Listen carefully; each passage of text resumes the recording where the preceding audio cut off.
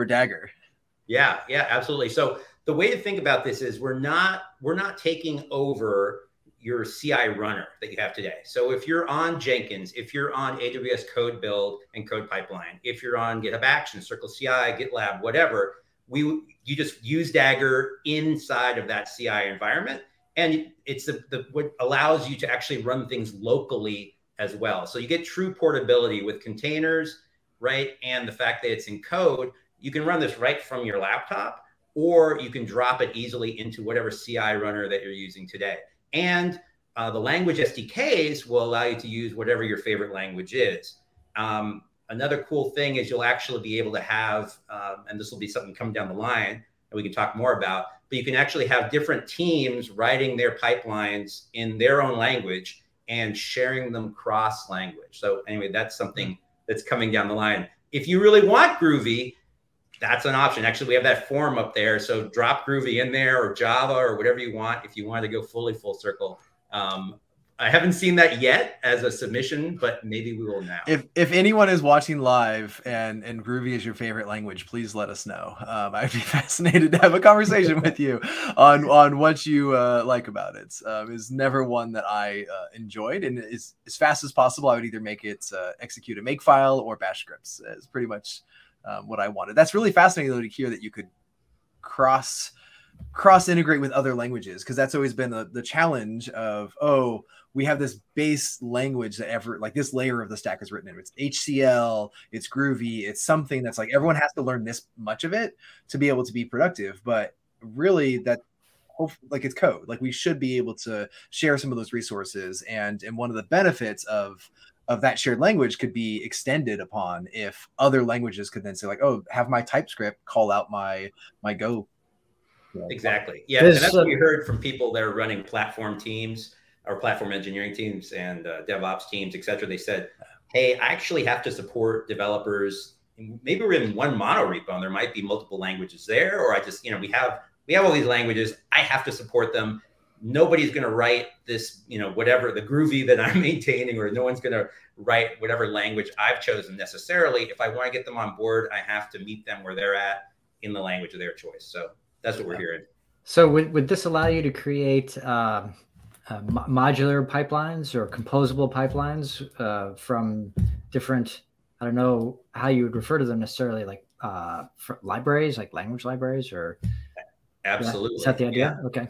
Exactly. So yeah, there'll be actually, again, something that's kind of coming down the line that we'll talk more about in the future, but you can imagine that there'll be ways to package up a pipeline that's maybe written in Golang or one written in TypeScript, and share that in some way and kind of like pull that in.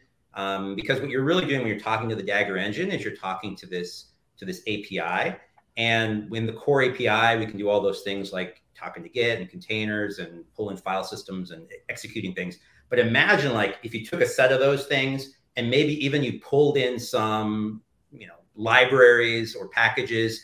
Like if I pull in the AWS SDK, for example, what are the things I could build with that plus doing things in containers, right? And then could I share that as some standard piece that we use inside our company? The answer is yes, and that's where we're going.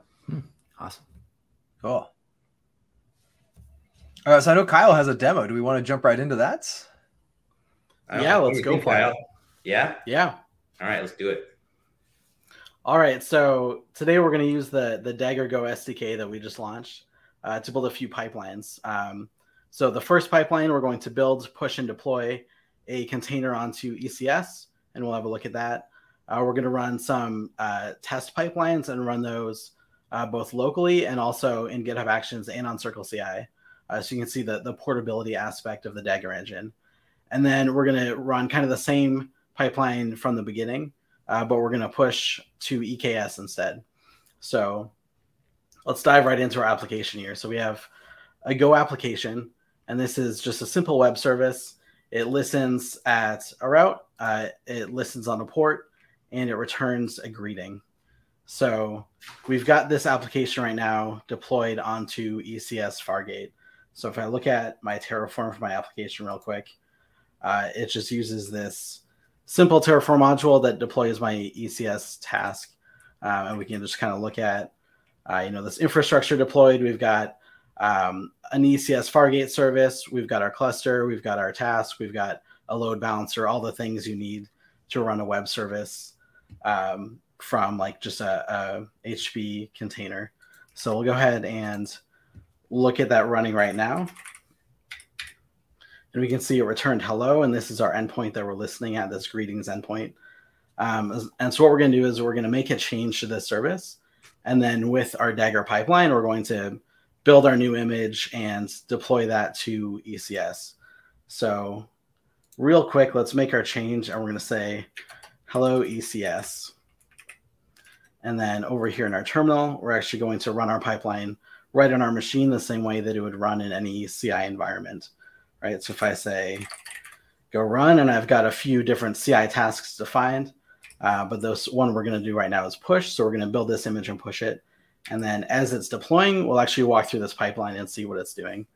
So we see things happening. Let's go ahead and take a peek at that pipeline now. That piece of the pipeline running in containers, is there limitations there if I say need to create a container, right? Like a lot of people use Docker and Docker to build those containers, and they're doing that on top of Kubernetes. Are you relying on that infrastructure locally on your laptop right now? Yeah, so right now I have a local Docker image that's running. That's actually my Dagger engine. And so that's what I'm communicating with. Those are kind of my only dependencies to run this pipeline. Is I'm running a Go pipeline, so I need some way to run that Go code. So I need Go, and then I need to run the engine in a container. And so any container runtime where my engine can exist on my machine right now, that's my two dependencies. Cool. So going over to this pipeline, we saw it was running push. And real quick, right now I'm demoing this from an M1 MacBook Pro. So I have an ARM64 architecture CPU, and I know with Fargate we can deploy to x86 or ARM. So we're building this multi-arch image with our application in it so that we can deploy anywhere that our Fargate's supported. So first thing we've done here is we've defined kind of our build matrix, if you will, of what these two targets are for our container. And then as we step through this pipeline, you'll see how those are pulled in with the Dagger SDK to actually build this multi-arch container. And so first thing we're doing in this pipeline is we're connecting to the Dagger engine. So I mentioned earlier that we have this engine running on in my context that has the API that Jeremy mentioned that we can talk to. So I've created a client for that engine. And then just like you would do in your YAML workflow, first thing you want to do is reference your source that you're actually building. So the first thing I've done here is created this variable in Go, right? That's saying get my host workdir, and this is where my project lives. This is where that main.go was. And then we're going to iterate through those platforms that we're targeting for our container. And so for each of these, if I scroll back up, for each of these Linux AMD 64, Linux ARM 64, we're going to build the specific image for that platform. And then this is our actual builder here. So if you've worked with Docker files before or multi-stage builds, this process probably looks really familiar, but we're actually doing it in code rather than in some other syntax that's not specific to my ecosystem, right? So the first thing I'm doing here is grabbing a reference to a container, and I'm saying that container should be from Golang latest. So already I've got this container that has Golang. That's what I need to build my application. And so next up, we're going to say with mounted directory at /source. We're going to mount that directory. Remember, that was our host's working directory. And then we're going to set that container's workdir to source so that when we run commands in that container, we're going to run it from that context of where we just mounted our code. We're going to set some environment variables for our code. So again, earlier, we talked about can you reuse components across pipelines and create these reusable pieces? In a real world ecosystem, you probably have this whole builder as something that you share across your whole project or your whole organization, right? It's like, this is the standard way that our team does Go builds. And now you don't have to redefine these environments every time you're building something. And then we're actually setting the Go arch here because, again, we're doing this multi-platform build. So here, this specific build is going to be for a particular architecture. And then we're going to say Go build, and this is our build outputs. This is our binary that we've built within this container. So yeah, go ahead. I was going to ask if it's possible to pull in this code from a Git repository. So I see that you're getting it from your local machine here, but is there an ability to retrieve the code files from an external source? Yeah, definitely. So if you wanted to build an external project, we can actually, let's look at this SDK real quick on the Go docs. And let me make this way bigger for you. Yeah. And we lost our sidebar. That's all right. so if we pull in instead, let's jump to Git. So up here, like where we grabbed our host worker, instead we could grab a git ref and say, this repository on GitHub that I want to build, clone this and clone this particular branch or tag, and give me that directory instead of my local directory, right? So it is really whatever you want to pull in. So in this case, we're building this local file, but yeah, you can pull in git refs, you can pull in whatever you want. And those are build kits, functionality, right? Like build kits, the underlying, like how we're building the container is there. And so wherever my build kit API is, and I'm assuming Dagger API is talking to build kits somewhere in that process. Yeah. So if you're familiar with build kit, Dagger is essentially the core SDK is using pieces from build kit to pull these pieces together from our higher level abstraction, which is this Go SDK, to actually build these containers for us. Cool. Yeah, because there was a question in chat from Roland's here of like, if you're using Lima and not Docker, is there limitations there? And it seems like no, because wherever you can host a build kit API is the lowest common denominator of what features are supported. Yeah, exactly. And I think we can get into a tangent about that if you want to, but I think the one thing we've seen there is actually host file system operations are sometimes different with different runtimes. So with like Lima, you might run into some edge cases there. But in general, yeah, any container runtime should be good to go. Cool. I don't want to derail you too much. You're on line like 38 of your demo, so yeah, right. Yeah, we got a lot to go. No, it's cool. But yeah, we do actually have time over on the Dagger team that we're using like Lima, Colima, things like that as well. So yeah, we're always trying these things out too. So yeah, I understand the impulse there for sure. Yeah. All right, so jumping back in, so we've just done this build, right? So we've built our web service. We have a Go binary, and now we have to put that in a container that we can push up to ECS and actually run it. So now, if you've worked with multi-stage builds before, that's what we're doing. So instead of deploying this whole Golang latest container with our thing in it, we're going to make a new container that's just Alpine, and we're going to, again, build that container for our specific platform. So we're doing 2 different platforms once again. And then within that container, we're going to build in that, or we're going to pull in that build output, right? So just like a copy from that you might see in a Docker file, this is exactly what's happening here. We're saying we've got this new container that's Alpine, and we're going to say make its FS the base FS with our builder file as well. So just with these lines here, this is the same as a copy from where you've pulled in that build artifact.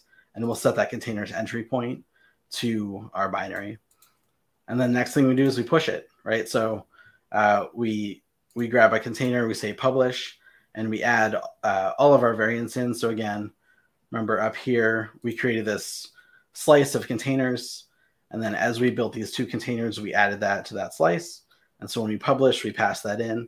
And we say, I have these 2 architectures of the same container, push them up to this specific ref. And so we'll push that up to ECR. And that's automatically joining that metadata into being one image with both architectures. Exactly. So we'll push up and we'll have that manifest that says, here's my 2 images with their appropriate architectures. And then again, we're in Go code doing all this. So now once that's pushed up, we can actually use the AWS SDK and grab a session for ECS and tell it to update our service, right? So we just, after that's deployed, we just say, hey, here's my ECS service greetings. Go ahead and force a deployment on that. And that's it. So we've done this automatic update. There's other ways, obviously, that you could wire that in, but this is right in our pipeline, just using the SDKs we have available.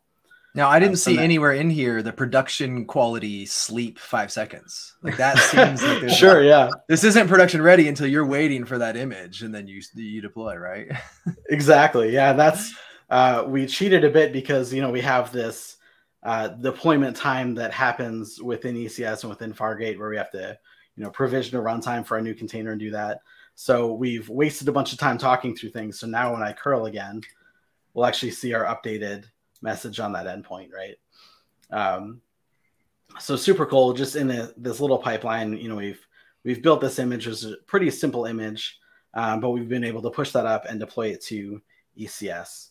Now, what about testing, right? So this this kind of linear thing you could do with like a Docker build X and a push. But one thing that's harder to do across environments, especially locally versus whatever you have in your CI environment, is like your specific testing environments. And so here we have another pipeline called test, right? And in this case, we have our particular test matrix of like, we want to test on those 2 platforms. Yeah, but we also want to test on multiple Go versions. And we have this very strictly defined environment from which we expect our code to run. And so without just running, Go test on my command line, that has all these things that might be different on my machine versus CI. And so by defining your whole pipeline as something that you can run anywhere, now we've declared everything we need for that test, and we can run, build matrices as complicated as we want without writing much of hard to read YAML, right? So in this case, we've written this test pipeline where we say, don't worry about all these directories where, we might be invalidating caches based on things that don't affect the Go code. Give me these 2 Go versions, give me these 2 platforms. And then for each of the combinations of those things, build that kind of similar container that we saw before that we did the Go build on, but run a Go test in it. And then grab the output of all those tests and dump them on my machine. And so we can run this on our machine, or, we can run this in GitHub. And now this is 19 lines of YAML. Most of it's just setting things up, right? But this is the key line here of this Go run test, or Go run, and then my entry point and the task. And so we've been able to tell it, do this complicated matrix, set up this specific environment, and run these tests just by passing this one thing in. And then you want to run the same pipeline on Circle CI. The YAML's almost as condensed as that one too. We just have this Go run test. You see a few other things like QEMU because, again, we're targeting multiple platforms, so we can actually emulate those architectures within this test. And setting up, that Justin, you asked about like connecting to Docker. We set up this Docker connection so we could actually run that engine container. And so if we hop back over to Firefox, we can see and let things load here. So yeah, we ran these tests in GitHub Actions, and our test passed over here. You can see actually the 2 ARM64 tests took a little bit longer, right? Because again, that's on QEMU. It's emulated versus our AMD 64 tests that are running on the host architecture that were super fast. And then we ran the same pipeline in Circle CI. And again, let's see how the timing was on that. Kind of the same story, right? But we've been able to run this build matrix in 2 different CIs without needing to like reinvent the wheel with all of this YAML and these build matrices. Now, Kyle, in this particular example, you're running tests inside the container. Is it possible to run tests outside of the container or against the container? So like, some integration tests where you might spin up some containers and hit some things against it. Yeah. Yeah, like for example, if it's a web service like this, it's returning hello or hello ECS. Is there a way to run another container that makes that call to your service? As far as I know, we can't do that right now. I could be wrong. My like instinct with Go would be to like spin that up within my actual Go test unit and do that right here. But yeah, with other languages, that's a little bit harder. But yeah, I think we have something similar to what you're describing kind of in the pipeline. So definitely be on the lookout for that. Okay. Yeah. Awesome. So yeah, go ahead. No, I was just going to say that also because I couldn't control myself. I took these examples that Kyle did, and then I threw them over in AWS code build as well. And it's an even shorter chunk of YAML, but exactly the same. And so the same thing I would run like on my command line on my laptop. That same Go run is the same thing that I ran pretty much everywhere. It made it really easy to make it portable between different CIs. Yeah, that's awesome. Yeah, so this, again, like mostly boilerplate stuff here, but you really just have this one line that's doing your whole pipeline without needing to redefine that across, your own machine or different CI platforms. So cool. So I think I promised we would do kind of that same build and push on EKS. So let's hop over to that. So we'll hop over to this different repo. And if you have other questions, actually, Kyle, before you get started, Mustafa has a question here. It says, how do we define the some role-based access control to prevent mistakenly deployments to the production environment? Should we take care of that part from AWS roles? Yeah, that's a great question. So one of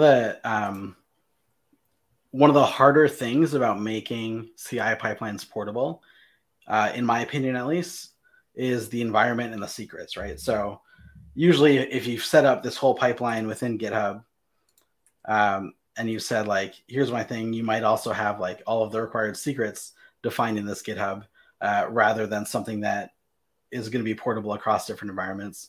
And so something that we've played around with and we're closer to like a really proper solution for is building that secrets engine into Dagger itself, rather than like loading it through like an SDK or some other path. And so by using secrets like that, then you can say like, yeah, me as a developer, I have access to deploy to this dev service, but I hopefully don't have access to like redeploy prod or something, right?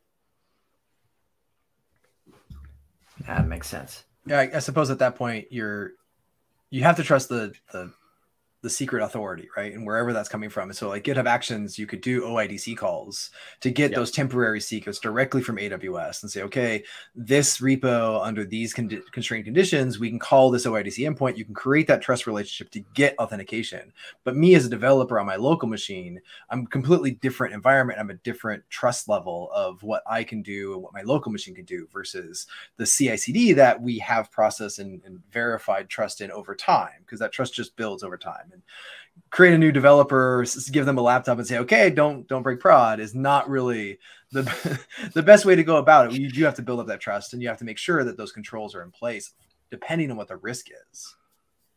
Absolutely. Yeah. Where is that? If Dagger is owning the secrets, I obviously have to trust Dagger to be able to do those calls. Is it doing something similar? Because at some level, Dagger has an SDK and then says, okay, that SDK calls out to, are you going to GitHub? Are you going to AWS? Are you going somewhere else to get those credentials? A lot of times people do that with vaults. Do you do that other ways? It's just like, we store all our secrets here. How does that work inside of Dagger to get those either dynamic or different levels of trust? So in the same way that the Dagger as an engine meets you where you are in terms of your CI platform, you want to do the same thing with your secrets, right? You've already probably, hopefully, got some secrets engine running somewhere that has everything configured. You have a whole teams managing that. And so what you want to be able to do is basically create an interface to that from your Dagger pipeline, rather than loading up the whole environment in, a GitHub environment or something, right? So you would, when you load up the Dagger engine, you would provide an interface to say your Vault instance and give it no IDC access, or to AWS SSM or whatever secrets engine you're using, right? And you would say, this is how I define my secrets, maybe give an interface to like, this is what a key looks like, and it gives me back the whole environment or a specific value. And I think that's the way that we're imagining that you can interact with that. Yeah. So we're definitely not like, it's not on our horizon right now to be, taking over for those, secrets vaults or anything like that. That's not our deal. So, but you can certainly, pull those in as needed. And, like Kyle said, meet you where you're at. You use what you're using today. Don't have to change it. And I know there are people's jobs that is like a copy paster secrets from like, I control IAM and I can paste it over in GitHub, and I have that authority to copy and paste those things. And now Dagger can do that programmatically, right? We can give authentication to Dagger to say, hey, go fetch the secrets on demand from whatever the backend is, instead of a person saying, give me the secret, copy, paste it over in this environment. And we can do that on a per run basis to be able to have a lot more fine-grained controls. When they expire, we don't have to worry about like, oh, we can set short-lived tokens because we can get it every run. Exactly. Yeah. And that process all being in Git, et cetera, right? So a lot of actual advantages to visibility and automation that, with some sane control around it still, right? Well, yeah. Awesome. So let's talk about Kubernetes. So in this case, we've got the same service that we saw at the beginning of the demo. It just has a listener and it prints hello. But this time, instead of deploying into ECS, we've actually deployed it into EKS. So you can see I have this deployment YAML, and it's like pretty boilerplate, but we've got 2 replicas. We deploy this image, and we're running a different tag here. And we have this port that listens.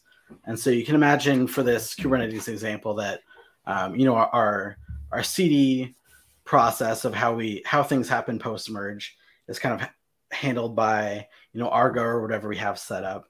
But we have this development cluster where as I'm working on things on my machine, I want to be able to deploy pods and deploy things around to see this in like a full environment that has sample data and these kinds of things.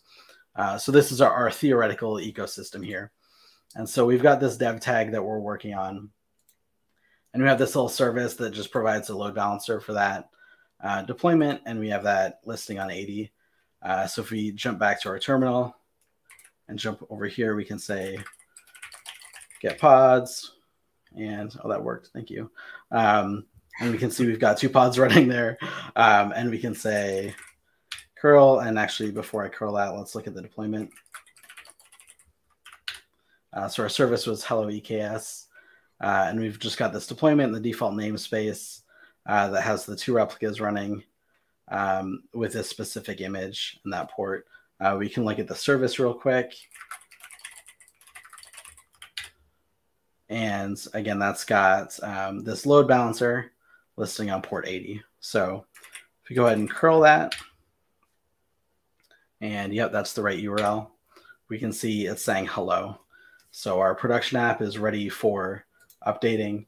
Let's look at the pipeline real quick.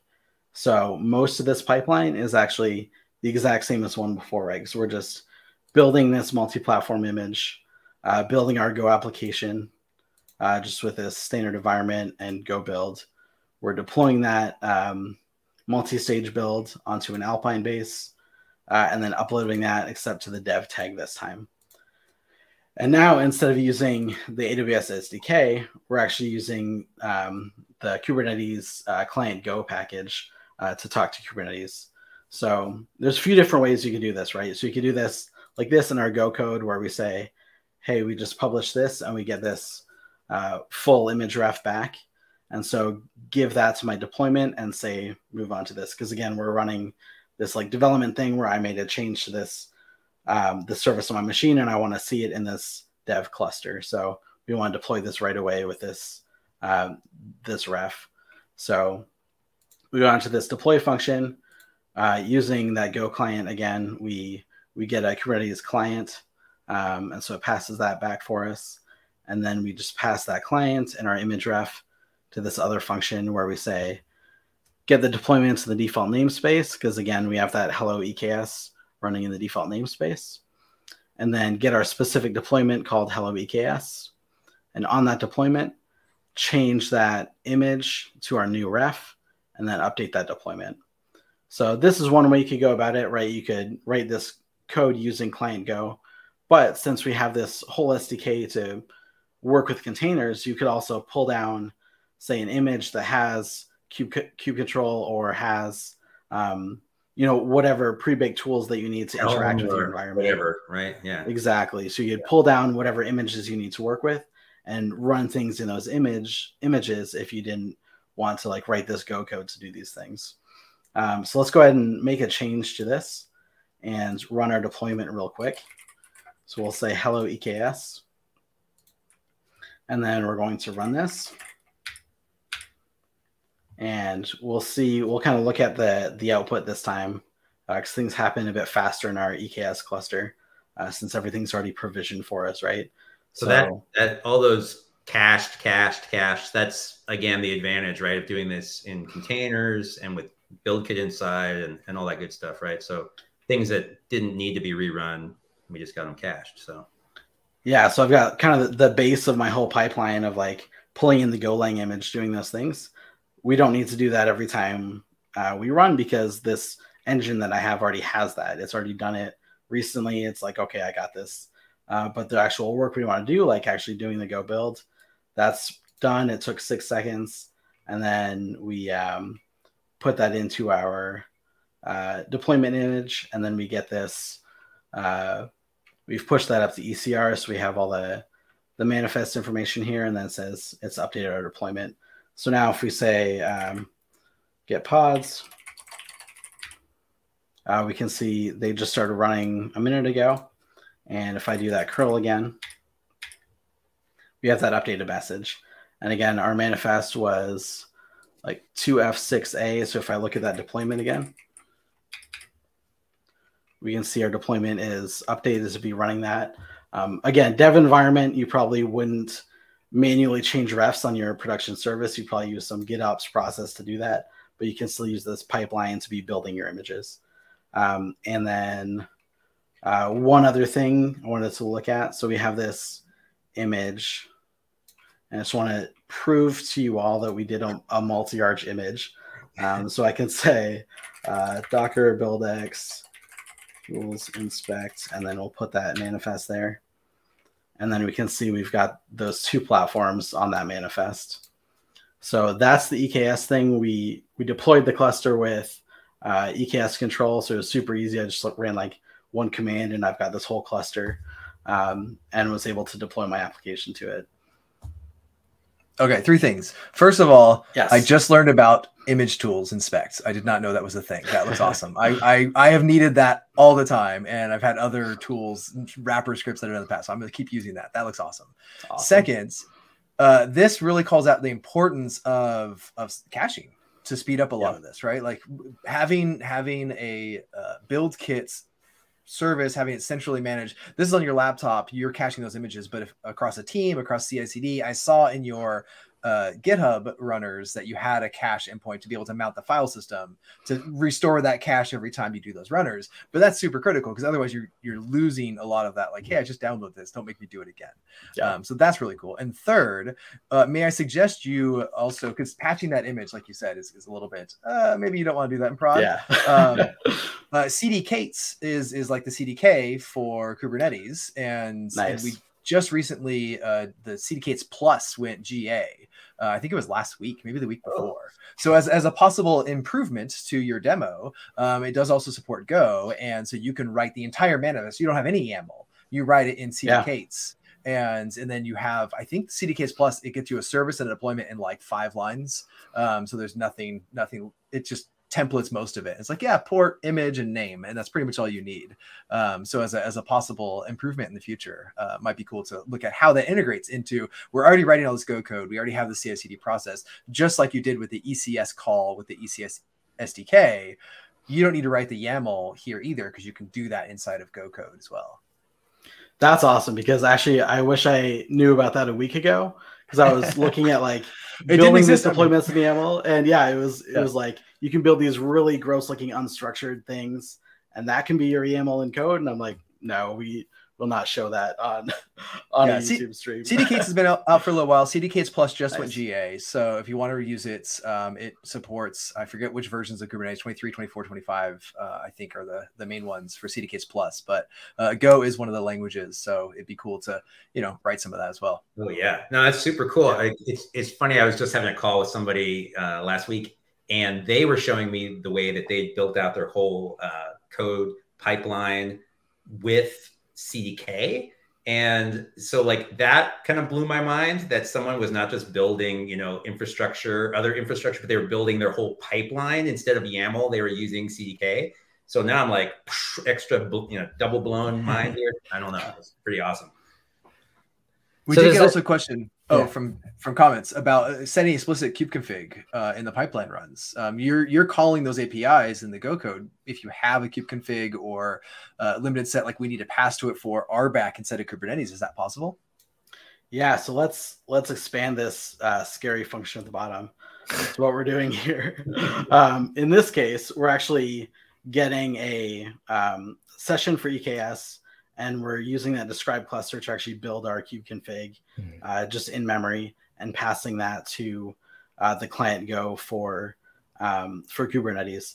There's probably some slicker ways to do this. I made a comment that I got help from some Stack Overflow on that, because This was a new pattern for me. And again, like this is a bunch of stuff where you could also do if you have a kube config is load up an image that has kube control in it and give it that kube config and say, do a rolling deployment and save all of this code. Or if you really, really like writing Go code and want to do it this way, it works too, right?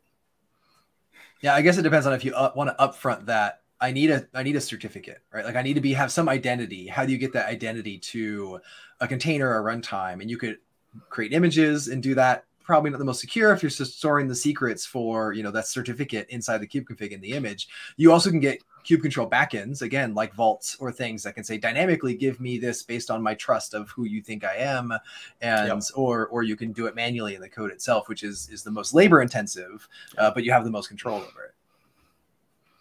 Yeah, absolutely. Yeah. Once tying back to that, you know, tying into your secrets engine using vaults or SSM or whatever it happens to be, you would probably store all of that information there. And so the appropriate role gets the appropriate configuration.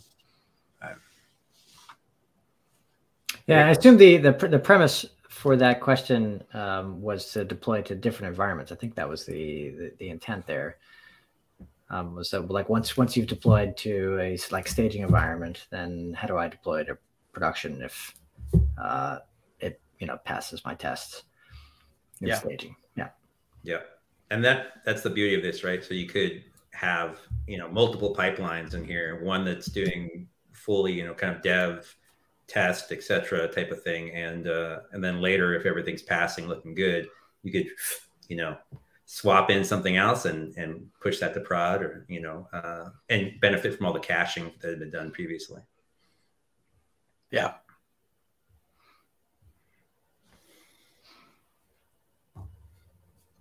I was typing a reply here to definitely Ramino that about CDKs and OpenShift. We didn't mean to derail this, but CDKs is really about making code become YAML. It can take that and push it into the spec you need, and then push that into an API. OpenShift is a platform. There's OpenShift's command line tool. There's a lot of tools on top of a standard Kubernetes cluster that OpenShift has.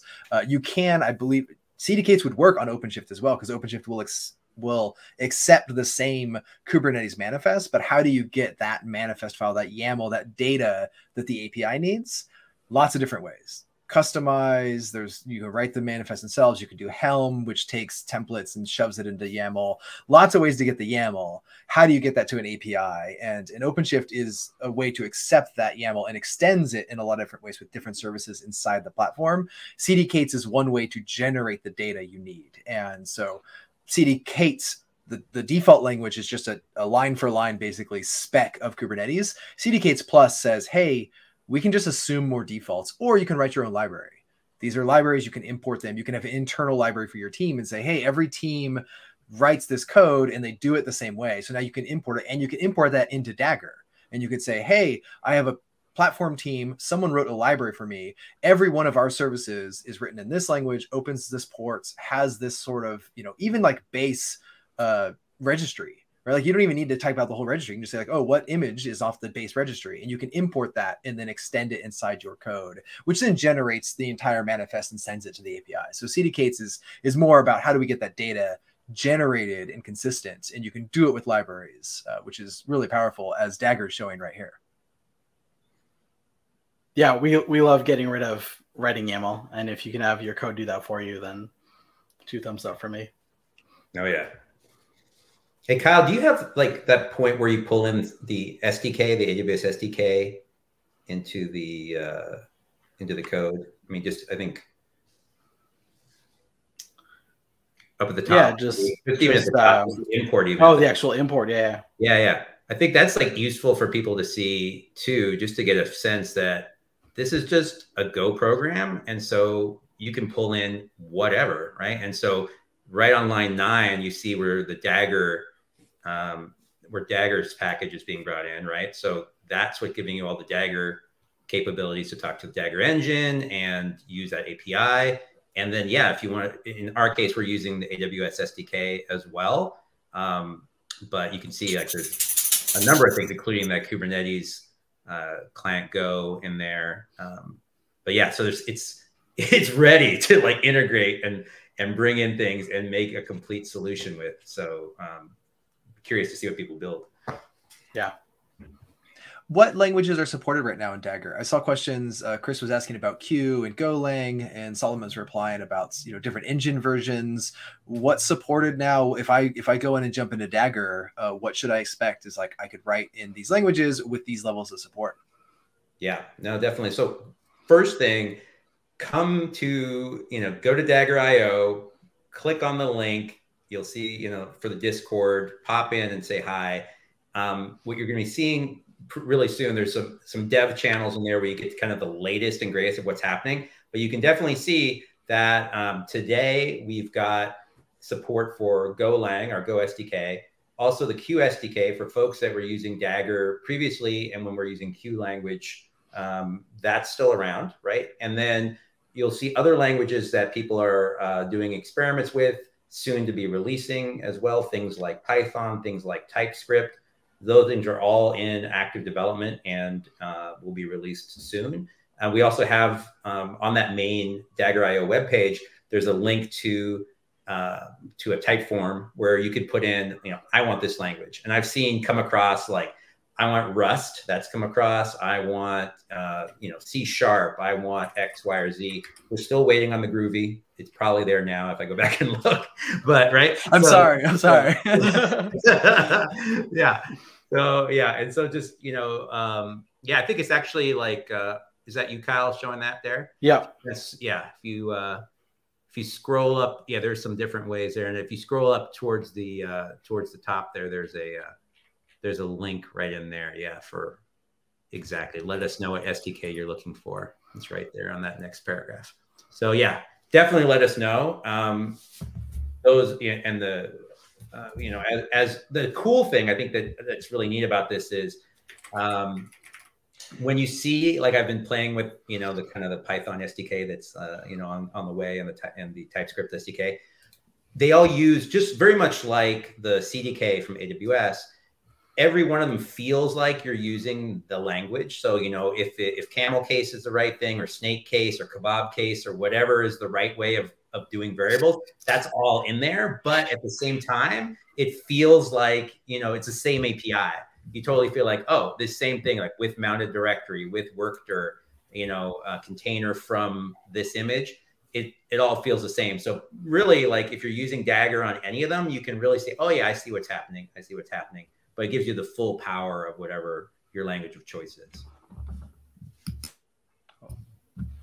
Another question, which I know we kind of addressed earlier, about differences between Dagger and an Argo or something else that's your runner for how this code is being run, right? Because so Dagger, we're defining how to build something, how to release something, but that needs to be orchestrated somewhere, right?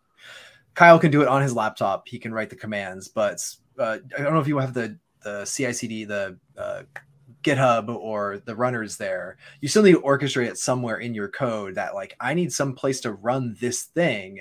Dagger's just defining what's being run inside that smaller environment. Exactly right. Yep, you nailed it. So like, Kyle, kind of like one of the things you'll think about is kind of like triggers or events is one way to think about it. Like, why should this run now? Why should this Dagger pipeline that does all this important stuff, building images, pushing them, all that, why should it happen now?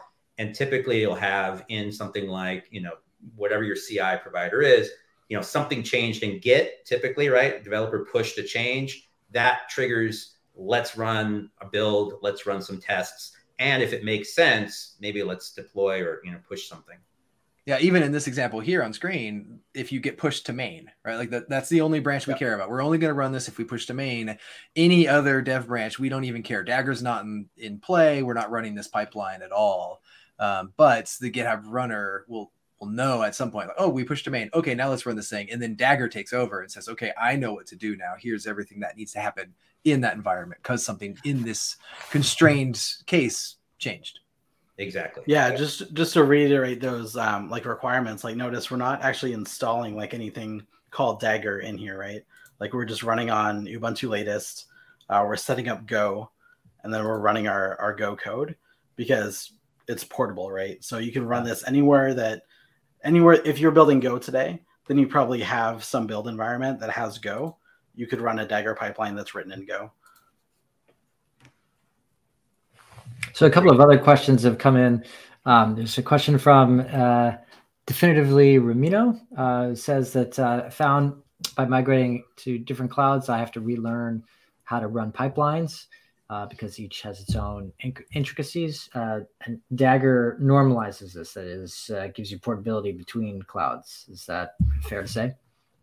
Yeah, definitely. I mean, I think our goal is to be able to give you something like this that just says like, this is my pipeline, this go run main go. I don't care about the rest of this stuff. So give me like a boilerplate so I can run this on my CI. So if I run on Circle CI, I get this 20 lines of boilerplate with my pipeline in it, or multiple pipelines. Like if you look at the CI configuration for the actual Dagger repo, you'll see, you know, we still broke things up into separate logical tasks so that they can run, you know, in parallel or on different environments within GitHub, but it's still kind of the same, like, here's my pipeline. There's no other configuration needed. There's no like env, there's no matrix, there's none of that stuff in my YAML. So now to ask, you know, a little more clarification, my make files with Bash were pretty portable in these environments, right? Like I could write a make file and I could execute that inside of pretty much any environment. But it seems like one of the major benefits here is that context switching of, like we mentioned early on, I don't have to teach anyone how to write a make file. They are scary and really hard and difficult to get into. But I have a lot of developers that know TypeScript, they know Go. Hey, now we can help you leverage the ecosystem of the tools you already know and not care about the rest of, you know, make files and Bash and all these other pieces that are likely to go wrong if someone's not an expert in those areas. No, totally. Yeah, I mean, you know, for example, like with the TypeScript SDK, when you see that, you could imagine a team just in their package JSON. There's, you know, Node, Dagger, .ts in there, or something, you know, .js, and you boom, just like, you know, you run a Node script, or you run a Python program, or whatever, run a Go program, and yeah, whatever your current workflow is. It becomes really, really easy to fit that into that ecosystem of tooling that you're probably used to for running tests or other like dev automation tasks. Right. The inner loop of my dev cycle now extends a little further into my CI/CD, because my inner loop of like, oh yeah, rerun Go test all the time is going to be the same, instead of saying like, oh, now I need to make deploy. Like, okay, now what happened? Yeah. And it's a completely different, opaque sort of process. Another question I saw in here from Chris was, how does this relate to something like Terraform? Where do you draw that line of like, I'm infrastructure versus building versus the code that runs on top of it? Yeah, that's a great question, because you can use Dagger to run Terraform if you want to. You could also use Dagger to run, you know, the Terraform CDK or the AWS CDK. But it works really nicely if Dagger is your workflow for doing tasks.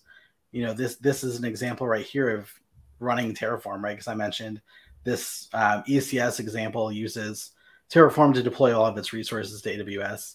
And so if we pass this in with apply, then it'll actually pull down a Terraform image and mount my Terraform directory into this image, add my Terraform cloud token, and then run my commands. So I don't need to manage Terraform versions locally on my machine, because my tooling that is managed by myself or my team has this like declared environment of how Terraform gets run. Yeah. And the other thing there that's nice is, you know, by having a separation on the infrastructure side, you know, tools like, you know, CDK and Terraform, they're really, really good at like having this declarative way of defining what you want, and then also knowing what the state is so that you can reconcile those things. Whereas, you know, with Dagger, we're kind of these relatively, you know, these stateless pipelines that just go and do whatever you want. And so it makes a great complement to say like, hey, CDK or Terraform or whomever, Bloomy or whatever, just you take care of making sure that the infrastructure I need is in place, and then the Dagger pipeline is going to run on top of that, you know, maybe even triggering that. I have a quick question. So are there plans to integrate with SNCC or other vulnerability scanners to identify vulnerabilities in container images that are built through Dagger? And how would that manifest itself? Like if you were to build a pipeline, with Dagger and say scanner found a critical vulnerability, could you accept the suggestions that Snyk offers and build a new container image from a different base or a different image? Yeah, I mean that's a great question. In theory, yeah, like if they provide an interface to do that through code or some image that they provide for their tool that you can run that, for sure, right? Like we didn't show it today, but I've run examples where we use cosign and other tools to sign images and do things like that interact with the registry we're pushing to, and you can imagine like a scanner could fit into that same workflow. Yeah. Now I'd be curious to see like with ECR scanning or with, Snyk and Docker, right. There's like a lot of potential. And I saw Mage go on the yes, I saw that too. Yeah. Yeah. So absolutely. Mage is something that we've actually adopted a bit inside Dagger once we discovered it, and we've used it because like if you like make, but you don't like phonies and weird stuff that are in make files, but you just want that capability with Go, Mage is really, really cool. Cool. This is a great demo. Thank you so much for coming on and showing it to us. Thank you everyone for joining in on the chat and asking questions, and Solomon for answering some of them in chat. That was awesome. Able to help us out there. And so if anyone is interested in getting started with Dagger, go check out dagger.io. There's a Discord that we linked earlier that you can jump in, ask your questions there. It looks really cool, and I'm excited to see how it grows with more languages. I'm really interested to see how the cross-language portability is going to work, because that's the separation for a lot of teams who owns different things and who writes what language. Or this no longer do you have to say like, oh, I only do TypeScript. Let's convert everything to TypeScript. It's like, oh, well, here I wrote the Go. Here now, just deploy it that way. So I think that's gonna be really cool. So. Yeah, thanks everyone for coming, and we will see you all. I think we actually have a show tomorrow, so stay tuned, subscribe to Containers from the Couch, and we'll talk to you all later. See ya. Thanks, guys.